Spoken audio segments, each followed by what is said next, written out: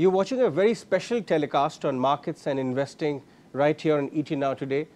Of course, our special guest is Professor Aswath Damodaran, who is visiting India right now in Chennai. But we have two special gentlemen as well. One, of course, apart from Mr. Aswath Damodaran, who needs no introduction.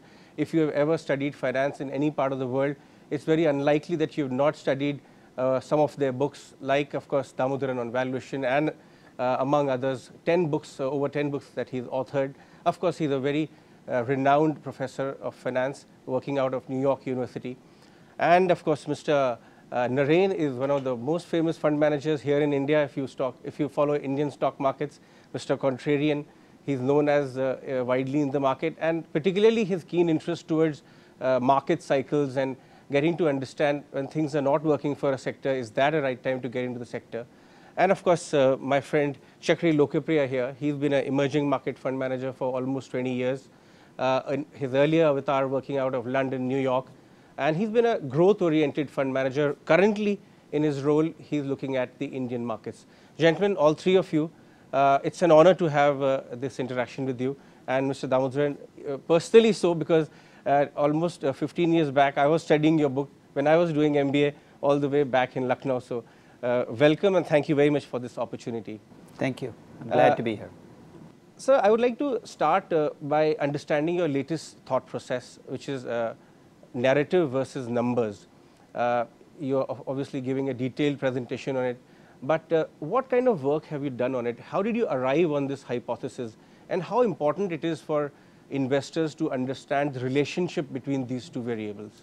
I think the key to understand is how the world has shifted around us. 35 years ago, when I first started doing valuation, getting data was really difficult. You had to write for an annual report, you had to go to the SEC to look at filings, and working with the data was really difficult as well. You didn't have spreadsheets, personal computers were just getting born.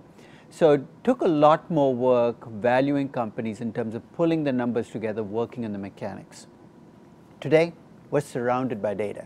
In fact, I think our problem is too much data, not too little data. We're inundated with data, often pulling us in different directions. We have these incredibly powerful models. And in a sense, we've lost control of the process. We've lost control of the process in the sense we no longer value companies. Models value companies for us. And that's a very dangerous place to be, because I've seen bankers enter numbers into models without any sense of how the numbers work with each other. And the reason I've had to develop stories is to give some discipline to my own number crunching. Because left to my own devices, I'm going to enter numbers into spreadsheets, and those spreadsheets are going to pump out valuations. And I've got to learn to tell a story that ties the numbers together. So it's almost self-taught. I had to do it to slow myself down.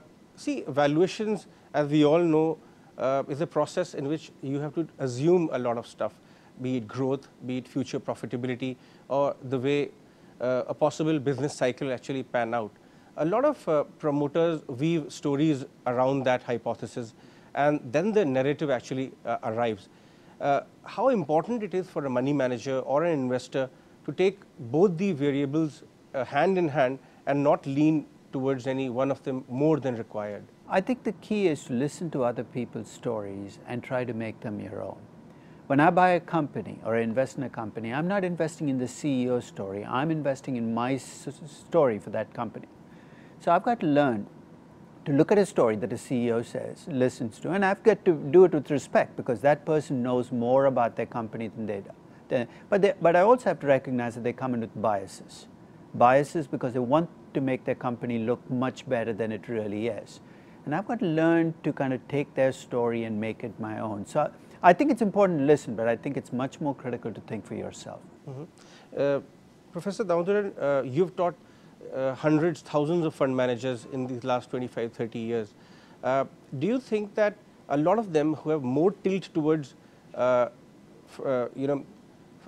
factual data, be it the spreadsheets, that the way story in a company or the rationale for buying a stock or a sector, actually people lose sight on that, and hence they never get the real grip on why there's a compelling case to get into a stock? I think the biggest problem is you start to delude yourself. Once you invest in a company, whether you're long or short, you want your story to be true.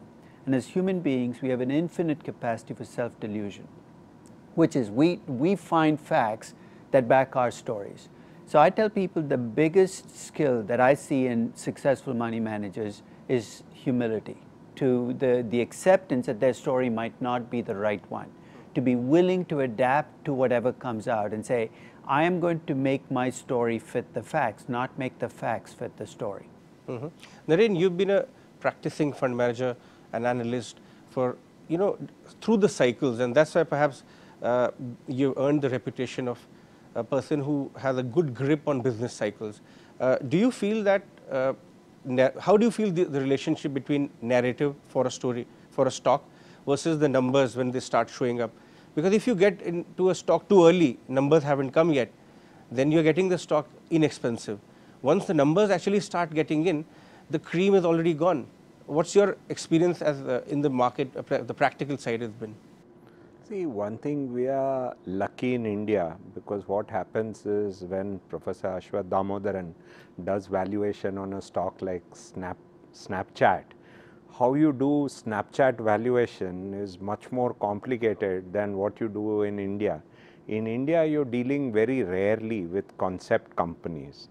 And actually, as fund managers, we are trained to actually think that all these concept companies are mysterious and we can avoid them in India. And most people who avoided them over the last 20 years have benefited, except for a brief period between 98 and 2001.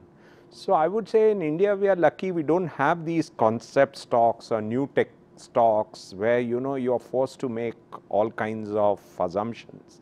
So the narrative and numbers, I would say, are much easier in India.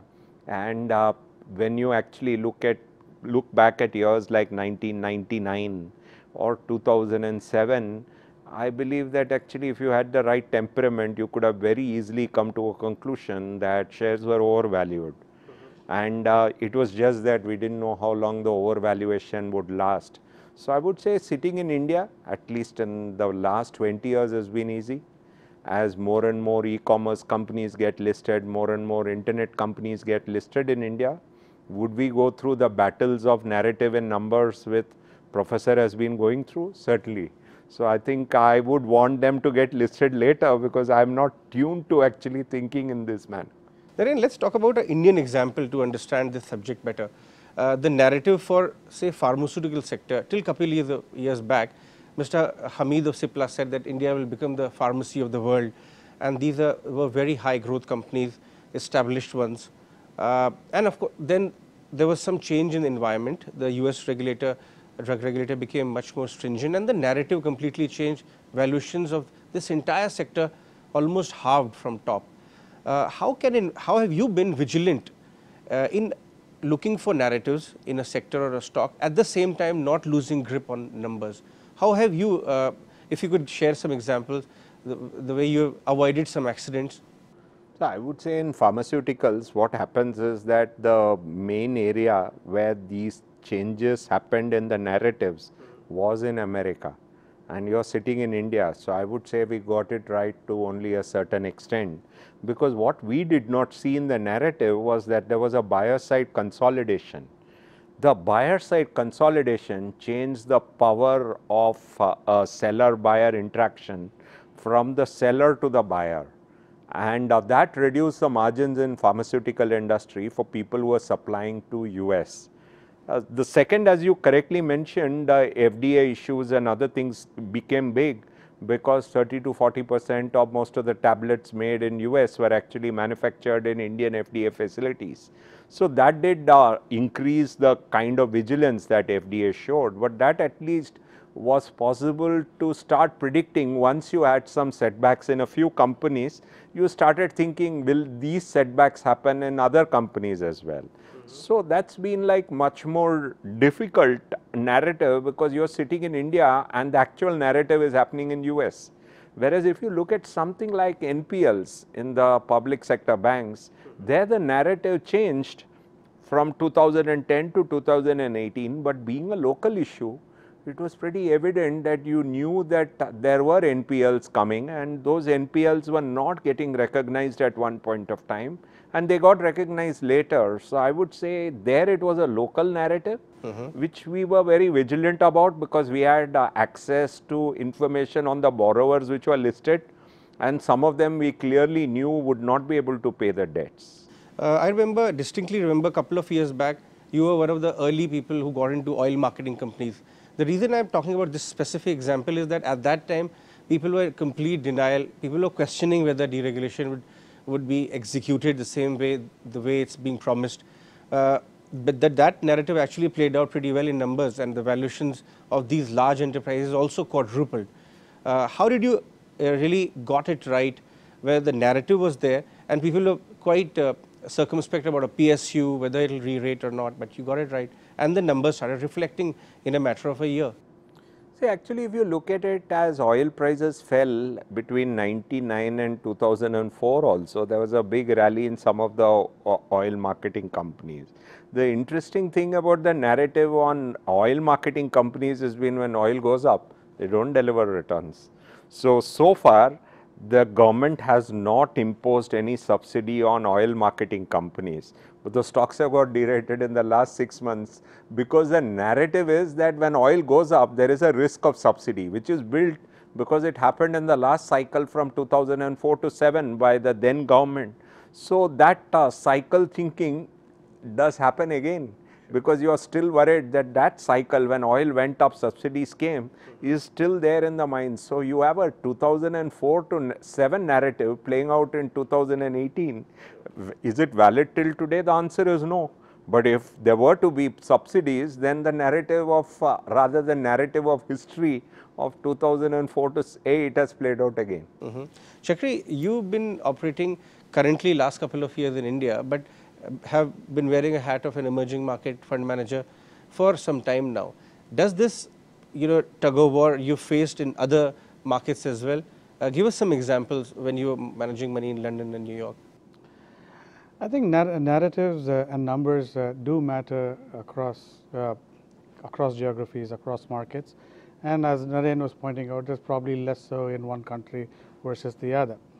But again, in today's world, where data, information, everything moves much more faster than it did before, a business model that happened in the US would take many years for it to be replicated in India if you rewind back, let's say 20, 30 years ago. But today, that knowledge transfer happens much more faster, and therefore it sometimes becomes easier where you just look back at the other markets that you invested, made a mistake, or eventually the narrative went wrong, or the numbers didn't keep up with the narrative, and try to avoid those in the local market that you're operating in. But of course, the nuances of each market become far more important. In India, sometimes, or many a time, where some policy decisions are made, and policy decisions are not necessarily in the interest of the businesses, but you started off with the narrative or thought that your business, good product, good service, and therefore will grow over time, and that does not pan out as you expect it to be. So from that perspective, India is still emerging, and that's why it's an emerging market in the sense. And as we look and copy, adapt, and paste to Indian conditions, and that's what most entrepreneurs do. And even if you take pharmaceuticals, it's the big R&D happens with the big pharma in the US. Here, they're largely the generic companies, and who just apply and adapt the process patents to an Indian condition and then resell it into the world markets. So I would think that the cycle time is getting far shorter, and therefore you need to be more agile in your thought process than you needed to be some years ago. The other thing is that being a fund manager or even an individual investor who analyzes the narrative for a sector or stock and then takes bet, or sometimes waits patiently for the numbers to start trickling in before building a position, does it have more relevance for a particular size of a company? Is it more large cap oriented issue, or less or more mid cap, or you think it's agnostic of a size of the company? That's a good question. To think about it, every large company today was small at some point in time. And now if you, let's take Reliance Industries, one of the largest companies in India, and so long the narrative and the numbers behind the company was its refining business and its E&P business. And today the company is going big in telecom, is making fantastic inroads, is killing the competition, and now is going into e-commerce. It's also one of the biggest retailers. So here you have one of the largest companies in India, which has grown over time with a narrative of all oil analysts. So you had in the past oil analysts covering Reliance Industries. Now today, how will an oil analyst needs to know the telecom industry, he needs to know the retail industry to get a grip on Reliance Industries as a stock. And so it's not just the narrative of oil on Reliance anymore, but you have new narratives which are adding on to the past valuations, or rather which is increasing the valuation if they get it right. And there are also examples when narrative changes actually come in. By that time the stock is, so I'll take it. You must be getting a lot of sell side guys coming in and talking to you about individual stock ideas where there is a promise and there is a case to look at that company or invest in that company, but the numbers are not visible right now. But by the time you will actually look at that company or take a dip your toe in it, the valuation would have completely changed. Would that be inappropriate chasing a story, or do you think this is inappropriate taking risk when numbers are not visible? Well, business as a country evolves, new businesses evolve. Our new business social needs, consumer needs create the birth of new businesses with brand new business models. Indians love going to the movies and love eating popcorn at the movie theaters, and they didn't have good facilities. And you had companies like PVR who were born about 10-15 years ago, single digit PEs. They were expanding across the country from one multiplex to another. And over time, as that promise became a reality, they started delivering on numbers and expanding throughout the country. From a single digit PE companies today, they're trading at about 35-40 times, and the earnings are still keeping up. Now it's a different question, how fast can they grow, will regulations change? So from that perspective, yes, as new needs emerge, or if an entrepreneur is able to identify and then capitalize on it, it can create value. Professor Damodaran, how are you analyzing the narrative of global stock market right now? The market capitalization globally is at an all-time high. Of course, companies in the US, mainly FANGs, are leading that and making investors across the world jittery about where is it heading. So how are you analyzing the numbers and the story for US markets? When you talk about markets, there's always a macro component to the story. And the macro component of the story, to me, the big shift over the last decade is the recognition that interest rates were low, not just because central banks wished them to be so, but because the global economy has changed. The global economy has changed to becoming long-term a lower inflation, lower growth economy, which is going to translate into lower interest rates, which also translates into higher PE ratios for any given level of growth because your opportunity costs have changed.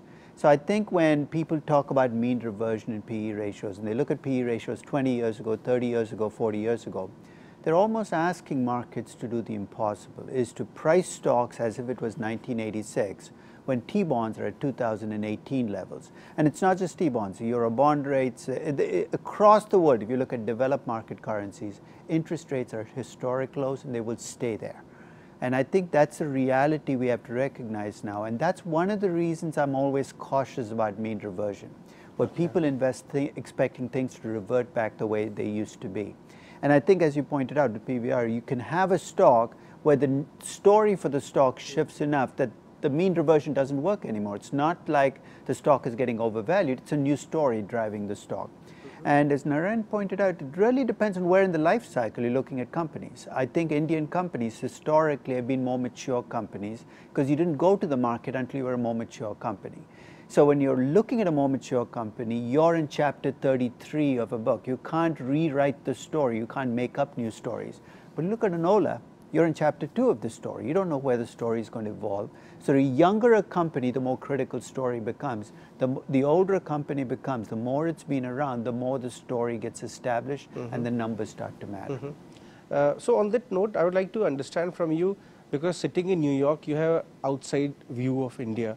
When you went, perhaps India's weight in emerging market index, MSCI EM, was say less than 2%. Now we are 8.5. What stage of the cycle is Indian markets right now versus say developed markets? Are we catching up, and how do you see next 3-4 years? The way I see the Indian market, as I see the big emerging markets, always 3 steps forward, 2 steps back. You're never going to have this linear rise where you go from being successful year after. In fact, when you see markets do that year after year, you're setting yourself up for disappointment. So there will be, I'm not forecasting anything drastic, but I'm saying there will be disappointments down the road. That's the nature of markets. Markets will overshoot, they'll correct, but I think in the long term, the trend line has to be up, because India's share of the global market is not as large as it should be, given how big it could be as a percentage of the global economy. So I think there's plenty of room to run, but there will be disappointments along the way. Naren, I think the best example to talk right now on this subject, narrative versus numbers, is the way earnings in India have been last 3-4 years, the earnings cycle.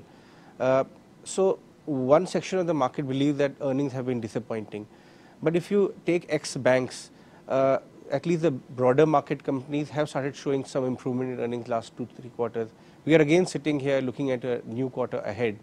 How you analyze the earnings cycle so far versus what the narrative was a couple of years back and versus the numbers which have been delivered so far? See, some of the narratives becomes very interesting. Suppose oil were to come down and commodity prices come down and inflation comes down. Then at that point of time, what becomes interesting is that earnings come down. Now inflation comes down, does it help earnings? It doesn't help earnings. In India, inflation came down from 10% to less than 5%. Did it help earnings? It actually reduced earnings. So do you actually give a higher valuation then to the earnings which come when inflation is much lower and oil is much lower, and therefore all your macro indicators are much better? The answer is yes. Did it help the small and mid cap sector? Certainly. So if you look at the period when oil came down and interest rates came down, I think small and mid caps got re-rated much more significantly. So I think the market has its own way of looking at things, and that's why the market did not obey earnings.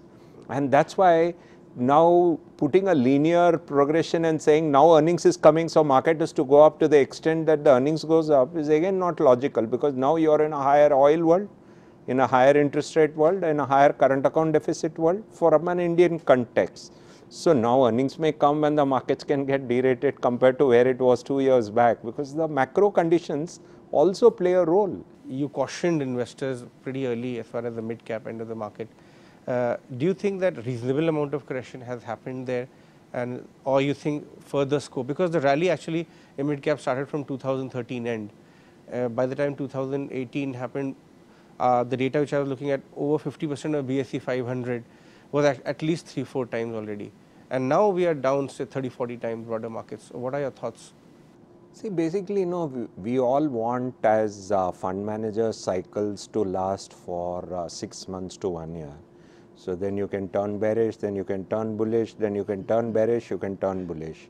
The markets need not obey to have a short cycles. So what we do is we look at other indicators. So if you look at last year, there was a huge inflow into small and mid caps. Now we have to see whether the froth of inflows into small and mid caps have got reversed. But I had 2 examples. One was metals and second was pharma. In metals in 2008, actually when the metal stocks, actually metal prices peaked, it was in 2015 when they bottomed. And in 2015, it looked like in 1 year pharma has corrected, but there was 1 more year of correction. It's only in the last few months that they have rallied.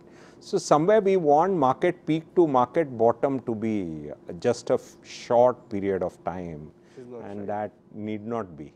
Chakri, right now in India, there is a cult of trying to find multi-bagger stocks. People are, value investing word is very actively used almost on most forums. How do you think, because this interaction will be watched by the target community who is engaged in that kind of activity in the market investing, How do you think prudent investors should try to understand the narrative from their point individually, as Professor Damodaran said, not from the management side, and still not lose sight of numbers, so that they can both walk hand in hand?